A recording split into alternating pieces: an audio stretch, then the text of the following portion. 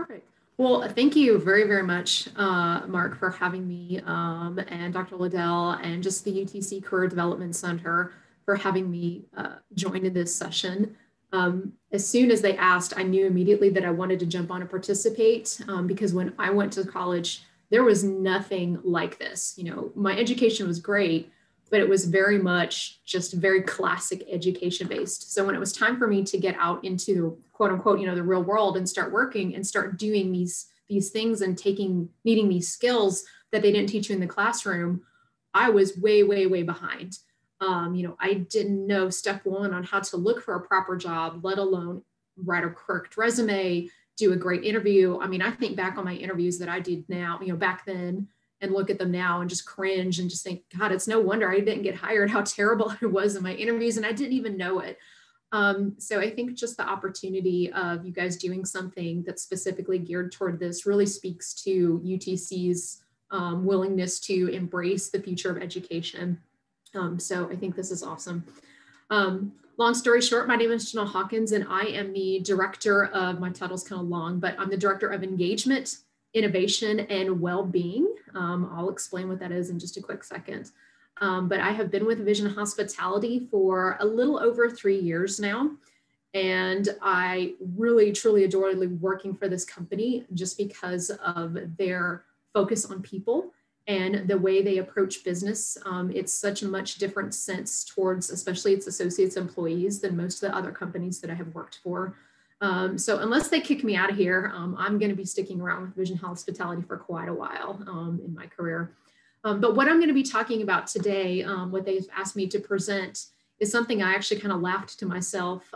It's about negotiating salary and offer letters. And I laughed at that for myself because that was one of the things that I was so completely, utterly terrible at, and really didn't understand that you could negotiate those things and you could have a conversation about that. So I said, yes, absolutely. Let me jump on there. So I'm going to go ahead, give me just a second I'm going to share my screen with you guys. So just make sure you guys can see my presentation.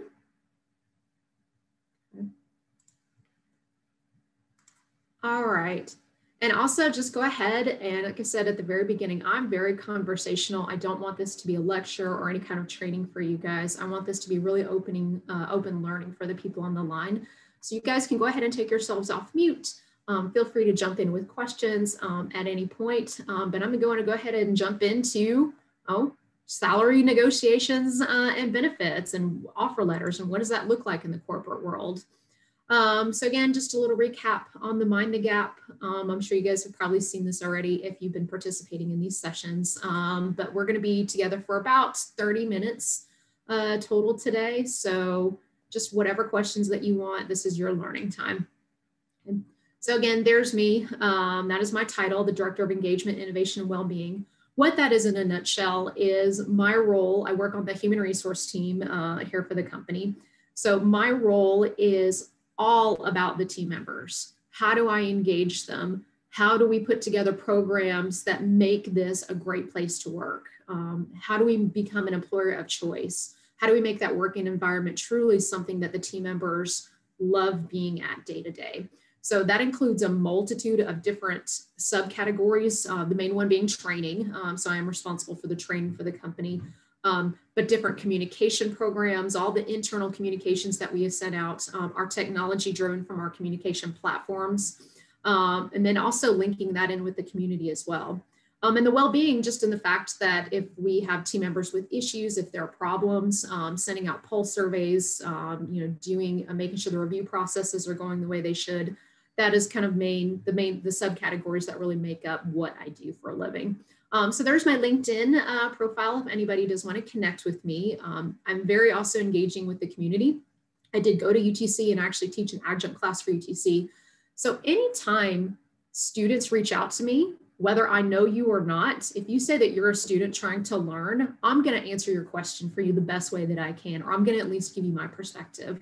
And I think that is a tool and a resource, again, that students you have at your disposal now that I did not have back when I was in school. There was no LinkedIn when I was in college. And had there been, I think it's great when people are unafraid just to ask a question.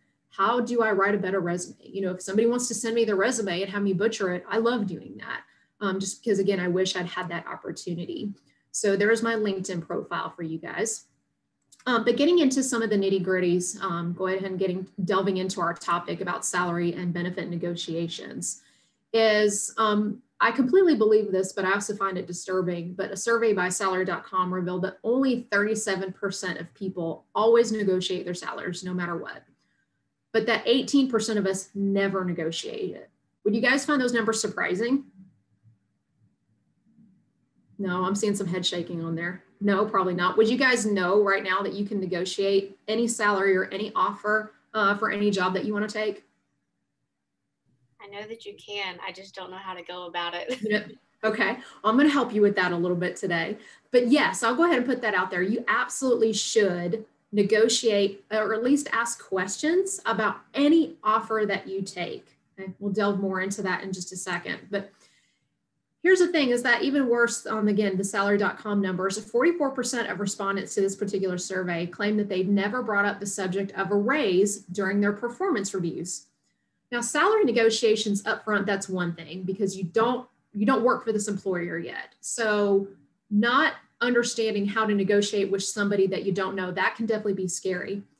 But this one is the real factoid that I find disturbing is that you're afraid or you have some type of issue that's blocking you from talking about a raise with your own employer. You should absolutely have a relationship established with that employer to where you should absolutely be asking about your salary and wage. This is your life, you know, this is your control over your finances. So to have that kind of open dialogue or to not have that open dialogue with your employer, to me tells me a lot about what type of relationship you have with that employer. And again, is that a good employer to be working for if you are not able to ask those type of questions? So the biggest reason that people avoid this topic is fear. They think it's going to backfire on them. They're unsure of how to do it, just like Amanda just said, or they just don't know to. You know, there's just not a comfortable topic. So today we're really going to try to push through some of those first layers of the fear of it and just saying, hey, it's okay. Employers now, again, me working for an HR team, we expect to have these conversations with people. We're fully prepared for these. So don't be afraid and start off by just negotiating just that hourly salary if you are in an hourly type of position now. Okay. All right. So again, if you're on mute, take it off mute because I want to know, has anybody here on the line, have you ever bought a car? Or if you've not bought a car, some type of major, larger purchase? I've bought a car before. Okay. What were some of the things? Is this Ashton? Yes. Hello, Ashton. What were some of the things before you made that car purchase? What were some of the things that you did before you gave them all of your money? Well, I first figured out kind of what I was looking for. I can turn my camera on. Sorry, I didn't realize it was off. Good. I first kind of figured out what I was looking for in a car. So whether I wanted like a bigger one or like a smaller car. And then I kind of compared gas mileage. I knew that was going to be important because I was going to be using the car to drive back and forth to school. So I wanted good gas mileage. And then I also tried to figure out like how much insurance would be because I knew that that was going to be another cost that I would have on top of purchasing the car. And then I just kind of like bounced around and test drove multiple cars before I like set my heart on one of them. Perfect. So basically in a nutshell, you did not take, because cars are not cheap, you did not take your 10 or 20 or 5,000 or whatever amount that was. You didn't just say, here dealership, give me that one and here's all of my money. Right. Of course. So I'm going to make this real easy for you guys, is that salary negotiations is just like buying a car. And not just that you're buying a car, but you're also selling your own car at the same time. I don't know if you had a trade-in, Ashton, at the time, but you are buying a product from your employer. Your employer is going to be giving you a salary, a workplace, a work environment. You're going to be buying that product from them. You're going to be committing to that product. So just like Ashton said, just like the buying of the car, you need to sit and figure out before you agree to go and work for that employer, what are your priorities? She said it perfectly. She was like, hey, I'm going to be driving a lot. I'm going to be going back and forth. So I need to look at gas mileage. Is that an important factor? Okay. What are the insurance costs that are going to be associated with this? What are the features that I am going to be looking for that is a good fit for me? That is absolutely one of the number one things you do before you ever even apply, really. Like before you even get to this step about negotiating your salary and your offer, you need to be figuring out, is this a right fit for me? What are the features that I'm looking for? You know, do I want heated seats? Do I need, oh, again, the gas mileage that's going to get me all over the place? Do I want an SUV? Do I want a minivan? What is going to be that fit for me when it comes to my employment? So the first thing that you always want to do is you have absolutely got to research, okay? What does that research look like for what are the features of this job that are going to be a fit for you? Okay? And so many people forget that when they're talking about looking at a job offer. So many, and again, I did this. I was always, oh, well, I just want a job. Just get me out there. I'll take whatever you got. You know I'm young and inexperienced. Just put me out there. What ends up happening to a lot of people is they take that first offer because they're so afraid of not understanding how to get another one or not having the confidence that they're going to get another one. They end up in a situation where you're not happy. It's not a good fit for you. Maybe you're not being paid what you're worth. Maybe those benefits aren't where you want them to be. So always do your research before you get into it, at least before you apply, but if not then, way before you get to this salary piece of it. So you always want to take a look when you're talking specifically about salary. What is the market value of that job? Because just like purchasing a car, I expect to pay a different amount if I'm buying a Mercedes versus if I am buying a Ford pickup truck. I just fully expect that. I know that. I understand that, you know, a Volkswagen Bug has a different value automatically attached to it than a Tesla does. So you hear this a lot, or at least I've heard this a lot through my career of your value. Yes, you absolutely should know what value you are also bringing to the table, but those have to match. I think the job that I do at Vision Hospitality is worth $1 million a year. I think I kick butt and they can't replace me and I'm awesome. They're never going to pay me that because the market value of my job is not $1 million a year. So yes, it's that balance between you need to know what value you're bringing to the company, but you also need to have that realistic expectation of every company has a budget. Everyone has limitations. Again, every job is worth a maximum of a certain amount. Your task is to know what that maximum is and get yourself prepared so that you can command the maximum. That is the ticket to salary negotiations. It's not about saying, oh, well, I want, $100,000. So many times I do interviews on behalf of our company, and I'm always going to ask first as the interviewer, this is an all classic trick that interviewers use. I'm going to ask you first, what are your salary demands? What are you expecting from me? I'm not going to throw my number out to you first.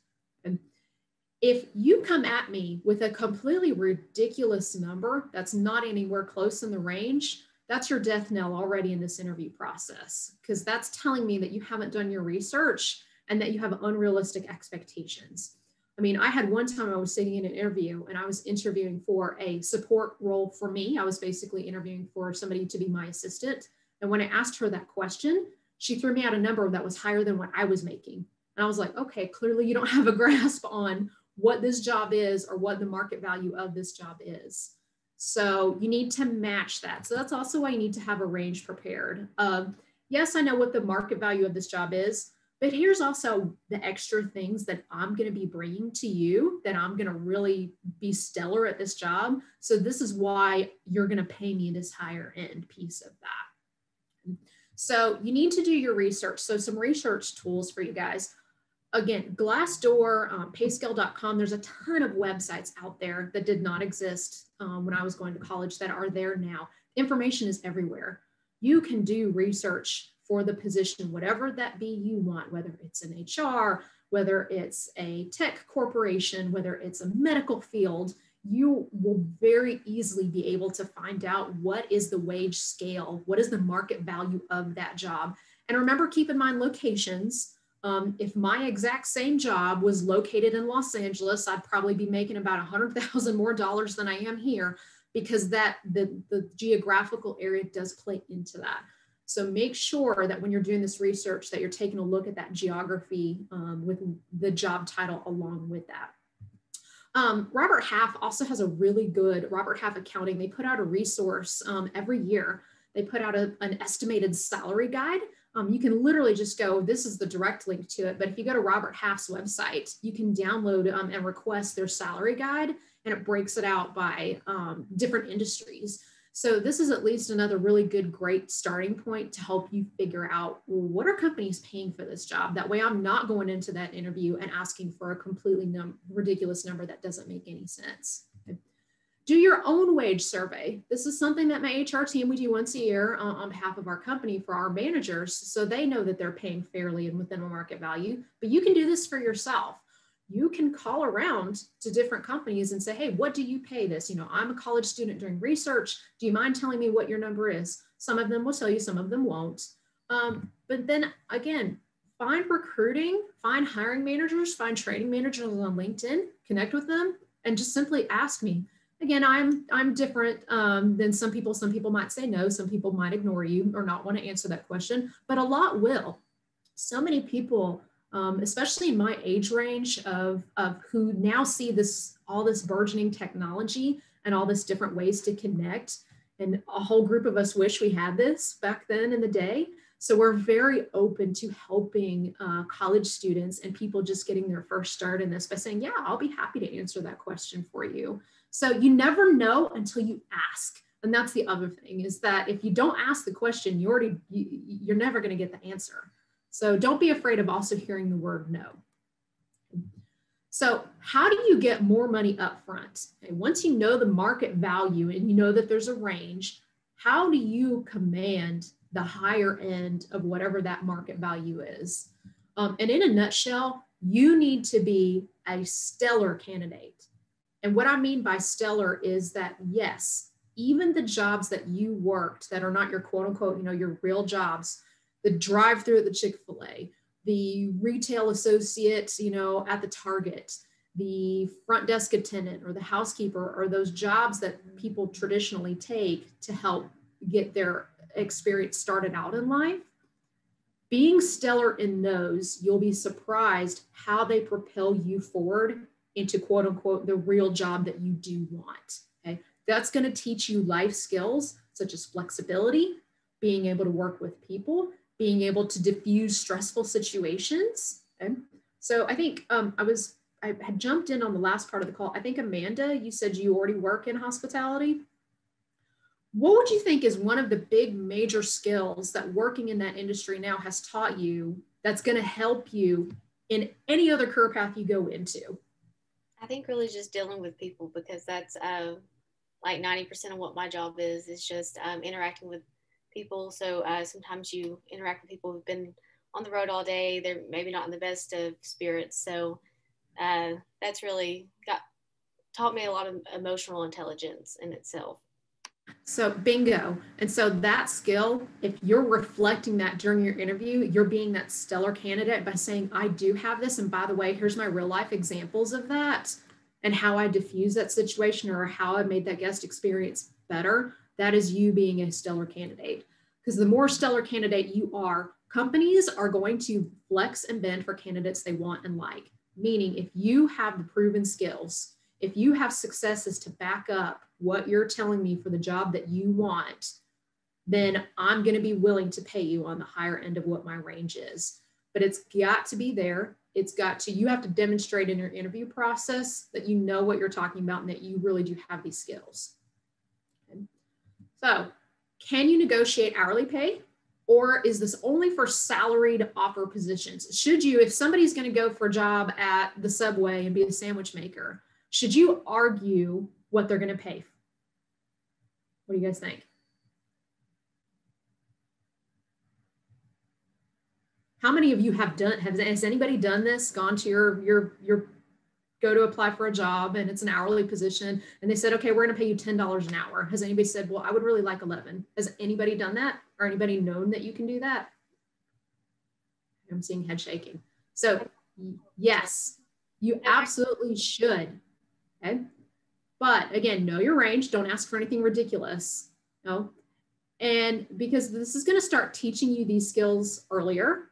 And even if the hiring manager, if you say, hey, again, this is one of my earlier jobs, or I'm doing this as a practice, you're offering me 10. I really think I'm worth 1050. And here's why.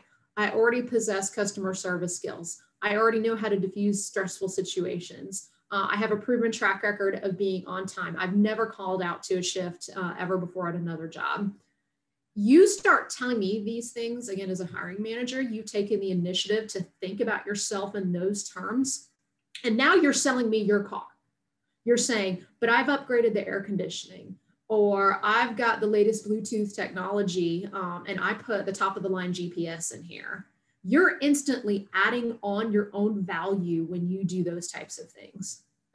So yes, you should absolutely practice and go ahead and say, yes, let me ask for this. Now be prepared for them to tell you no and come back and say, well, this is our standard pay for this range, but thanks for asking. Because that's, again, to me, it's going to show me your tenacity. It's going to show me your willingness to step outside of the box. Now, again, it's all in how you ask. Okay? You don't want it to backfire on you, and you don't want it to appear like you're money grubbing. Oh, I want $12 an hour and you pay 10. Okay? You got to do it carefully and in the right way. But doing it just, hey, I really think that I'm worth 1050 and here's why, can really, you never know, they might say yes. Okay? All right, so here's the other deal about talking about job offers, okay? You are here to consider the entire offer package, not just the salary. Okay? Your life at work, no matter where you work, is going to be revolved way more around than just what you get paid. And again, now we're talking more salaried positions. When you're talking hourly positions, most of their offer packages, it's going to be a standard set. But if you're going to be a manager somewhere, if you're going to be a higher up position somewhere, you need to think about the entire offer package, okay? Because work is going to affect your happiness level. And that's the most important thing. When you're talking about negotiating your salary, your benefits, your employment package, what's going to make you the happiest? I used to work for an employer that paid me pretty significantly above what Vision is paying me now. I took a pay cut to come to Vision, but there is no way on earth that I would go back to that company because of how miserable it was working for that company and how miserable they made their employees. At the end of the day, the money was just simply not worth the happiness level. So again, thinking about the story, like what Ashton was saying at the beginning about her car, and she's brought up insurance and gas mileage. Okay? The gas mileage outweighed maybe the color of the car or the make of the car or any other factors that she wanted to consider on that. Okay? She was like, I need gas mileage. Well, I need happiness. And here is what's going to give me personal happiness in work. So what is that for you? Again, it's different for everybody. Salary, yes, is going to be a big chunk of that, but vacation time, paid time off, your flex time, okay? Working conditions, are you going to be working from home? What's your reporting structure? What's your, are you going to have 5 different bosses that are going to ask you for the same thing 5 different times? All those types of things you need to be talking about in your offer package, okay? Because if you did not get the salary you wanted, if the company comes back to you and says, this is our max dollar amount, okay? Which again, every company has a budget, so be prepared for that to happen. What can you do? Okay? Other benefits that you can take a look at that can affect your life happiness. PTO, paid time off. I was negotiating a move before I came to Vision, a previous job. And with my experience and the offer they were making me, I looked at them and I said, the salary is fine, but I want you to bring me in on the year 2, the tier 2 PTO, which PTO, how it normally works at companies is you work for a company for a year, you get a certain level of PTO, and then you work for them for 2 to 5 years, you get another level of PTO and so forth. And it moves up with your tenure. So I looked at the offer and I said, I agree to the salary, but I want to go ahead and jump into that tier 2 of PTO. I want 3 weeks in my first year instead of just the standard 2. And they agreed to it because for the company, for a dollar amount for the company, that's not that much in dollars for them. So to them, that was a value add to them that they said, oh yes, we can get her this to us relatively cheap time off. This makes her happy. It's agreeing to her. And now we're getting the candidate that we want. Okay? So PTO is definitely a great one to negotiate. Okay? Your job title. Okay? A job title doesn't cost the company anything. Okay? It's, can you tweak it? Why this matters to some people is, what is it going to do for your resume? Okay? Is a simple change in a job title, instead of being manager of recruiting, is it manager of recruiting and, again, employee relations? That can make a difference on your resume for a job that you want later. Okay? So that can be a good one to negotiate.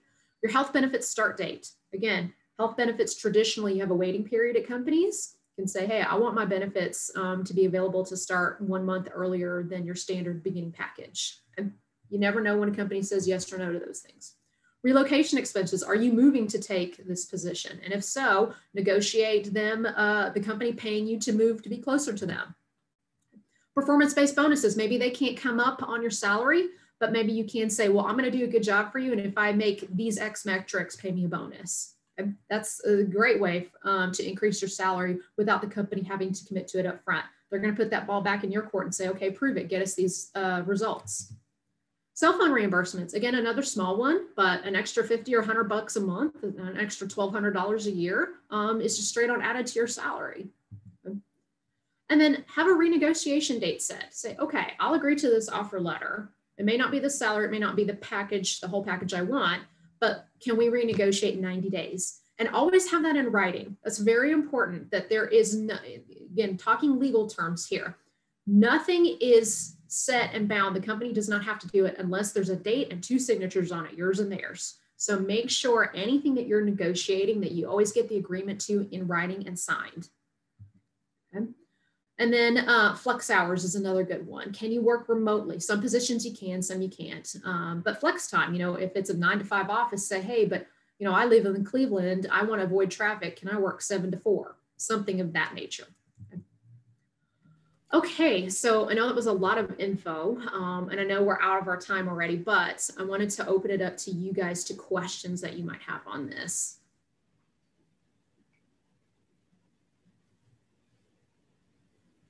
So as some other people are coming up with questions, I do wonder if you have thoughts on, so like for me, working at a public institution, I'm technically a government employee. And so there's a lot more rigidity in what the salaries are. And also that information is public record. So you can, even though you're not going to have much flexibility with it, you can at least know that up front. So what are your thoughts on, what are your thoughts on like working public sector versus private sector, and how does it change some of these approaches? So outside of teaching an adjunct class for the UTC, I've never worked in the sector that you work in, but for most people that I know who do work, like for example, like a institution, university, that type of thing, it's public access, so they already know what they're getting into. As far as how you can make your life better at work in that sense, that's going to be a lot more non-negotiable things. Like you said, it's a structured package. Health benefits are what they are. Vacation time is what it is. In that sense, what's going to affect a lot of people is the people that you're working with. So it's not so much an offer or salary negotiation, but the people that you work with and the people that you work for, i.e. mainly your boss, the person that you're going to be reporting to, they can have a massive effect on your happiness level at work. So I would say in your particular case, it's not so much about a salary negotiation, but I would interview the absolute living heck out of the person who I was going to be reporting to. I am going to be drilling them. I am going to be getting to know them.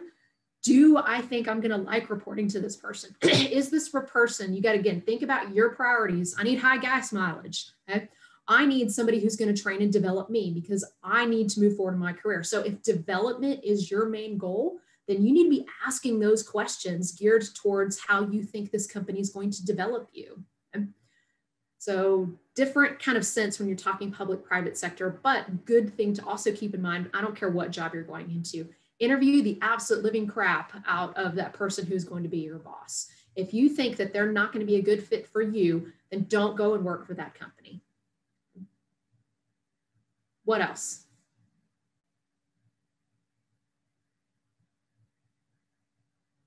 All right, well, it is 11:35. So I am gonna go ahead and say thank you. I appreciate it. I hope this was helpful for you guys. My LinkedIn was up there. Mark, I believe you have a copy of my presentation. So if you want to send it out, whatever you guys need to do or need further from me, again, I'm here to help. I really appreciate opportunities like this, and let me know if you guys need anything further. Thank you very much, Janelle. I did want to say that Mo dropped in the chat that he tracks the larger projects and initiatives, keeps a running list within the department. So that would be used as your resource during your reviews, et cetera. So, so there's lots of different things, just like keeping track of running list of what can be done at the job as part of what you should take into consideration as part of your overall package. So that's great. So I think we're definitely over time. So I'll go ahead and wrap it up here. We have recorded this session. It will be available on the on the website next week. And then this presentation is also available so that we can definitely send that out to you. And yes, connect outside of this, find each other on LinkedIn, talk to each other, and deepen those connections. So thank you so much, Janelle, for your time today. And I'm going to go ahead and wrap this one up, and hopefully we'll see some of y'all at the next session. Thank you so much.